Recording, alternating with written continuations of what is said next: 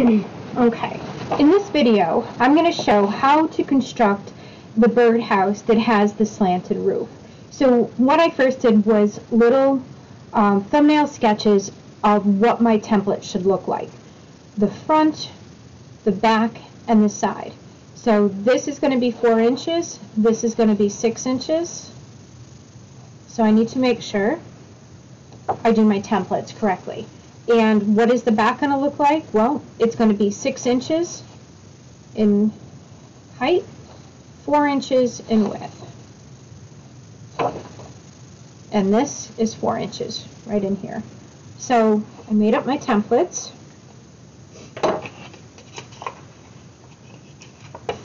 I have a 4x4 square. I have my 6x4 slant. And I've got my 6 inch by 4 inch back. So I have 3 templates. And I have 6 sides to include the roof. So in construction, what you want to do is miter the sides. You want to put 2 sides up together. So what I started here was I scored the base. I've got a little bit of a slurry going on here, and that's what you see. It looks a bit muddy. And I mitered 2 of the sides of this slanted birdhouse, the slant part of the template. I'm just going to make sure that all the pieces are pushed up against the base. And I have it on a tile so that I can easily move it around. You're going to be working on a banding wheel on a tile so that you can easily move your piece around as well. Alright, so I have 1 skinny coil and 1 attachment with mitered sides. So what does that mean? Well, I'm going to put the adjoining wall because I don't want to put an opposite wall. If I put these both up like this, they're going to want to flop on top of each other.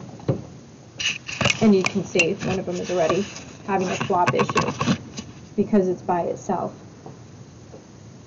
So I'm going to put this one aside from now.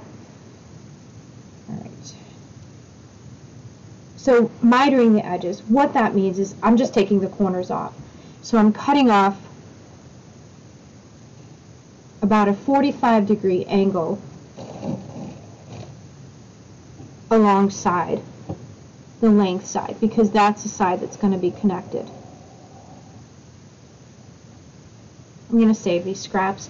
These are actually perfect for the skinny coil that you're going to need when you have your corners connected.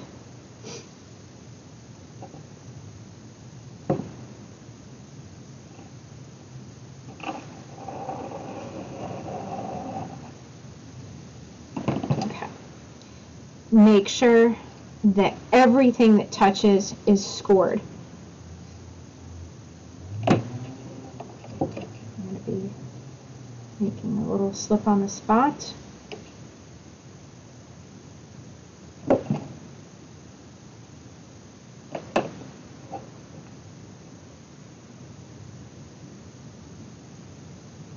Now I'm ready to join these 2 sides. I'm going to pinch them together.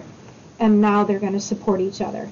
You always want to put up 2 walls together, even if that's as far as you get, because to try to wrap 1 wall standing, it's not going to happen. Not well, anyway. It's not going to do well on its own.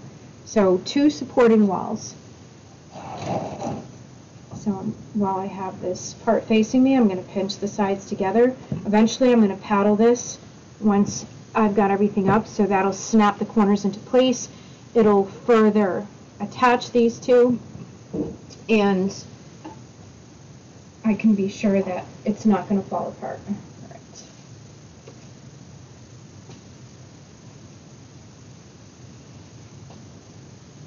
All right. Okay, so how small of a coil should you put in those corners? Very small.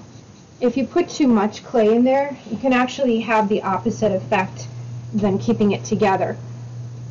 A roll of clay that's too fat could actually push the walls apart from each other. So just a very small coil, and I'll show you here.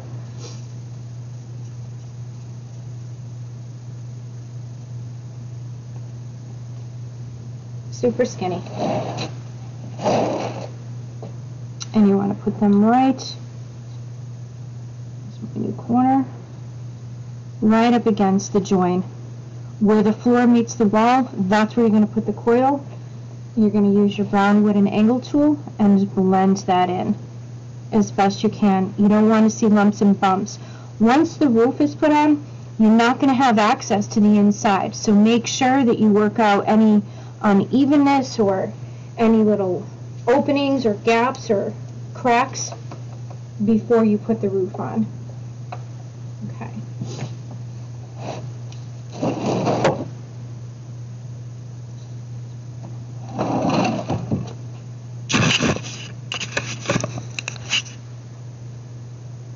So I'm ready to put up the next side wall. Actually, it's going to be my front. I'm going to have it so that the bird's opening to the birdhouse is on the slanted part. The front is going to be the slant. Mitering the edges. Scoring. As always with this project, make sure you've got all your tools ahead of time. Warm water and a scratch tool, a blending tool. It could be a rib tool. Definitely this is my favorite tool. It does so much.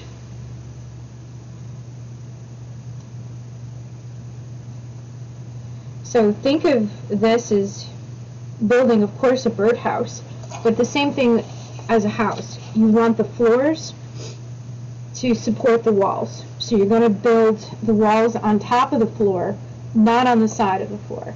Okay. So now I need to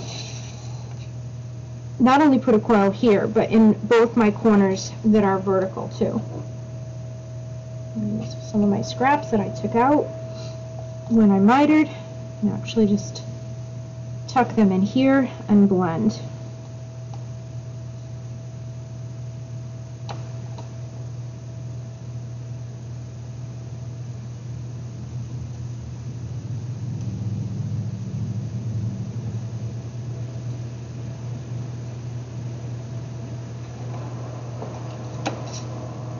To my verticals.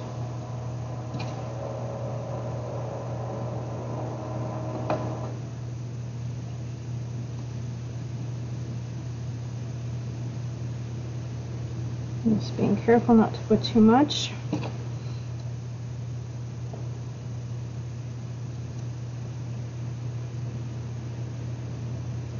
It seems, especially with slabs, they want to pull away from each other. So you want to do everything you can to have the attached pieces become one with each other. And it might sound philosophical, but it's true. They need to become one with each other. No openings, no sliver of a crack left.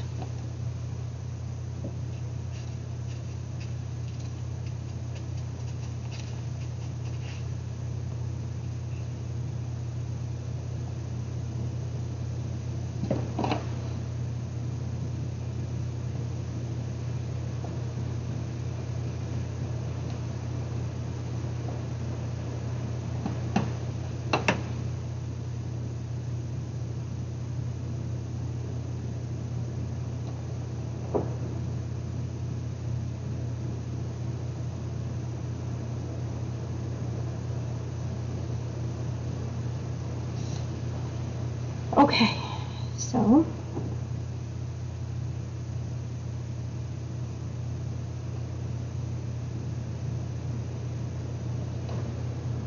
I've got to fit my last wall in. Okay, the edges are mitered.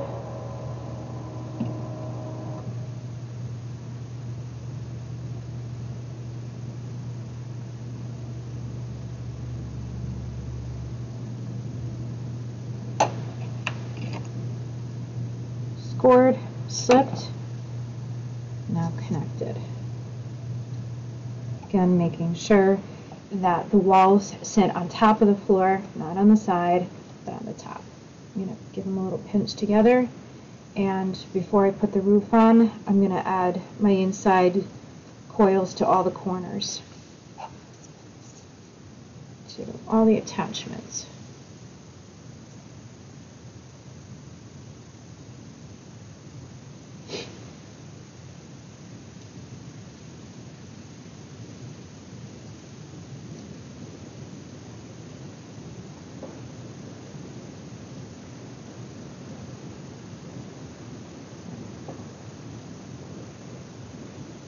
Now, if you were building a traditional birdhouse, it would be the same.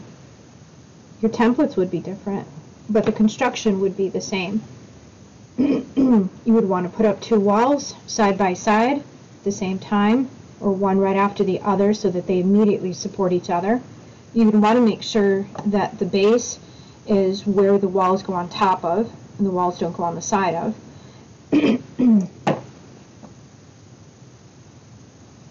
You still want to miter the edges of the walls that connect.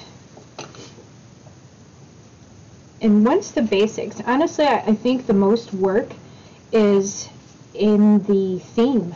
When you're adding your theme, and of course that could be built upon, but that's where a lot of the fine detail work goes in. The construction, though, if it's a success, anything you do on the outside is just going to be an added wonderful bonus with your theme.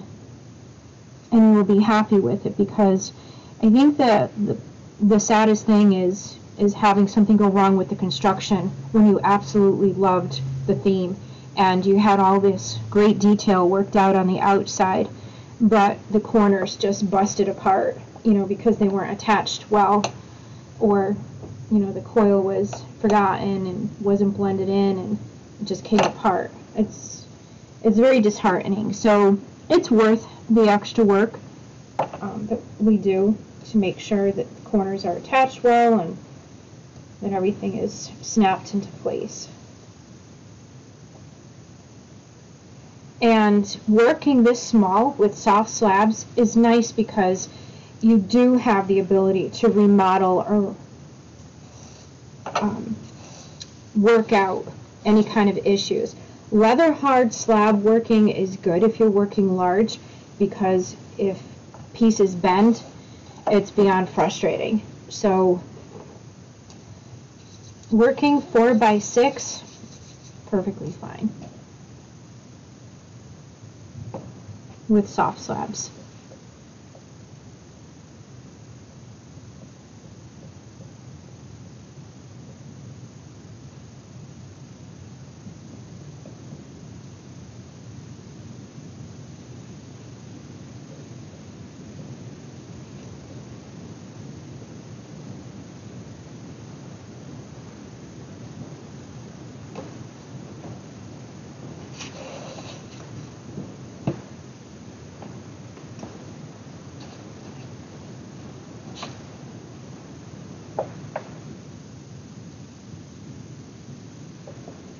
I'm just dropping my coil down in there and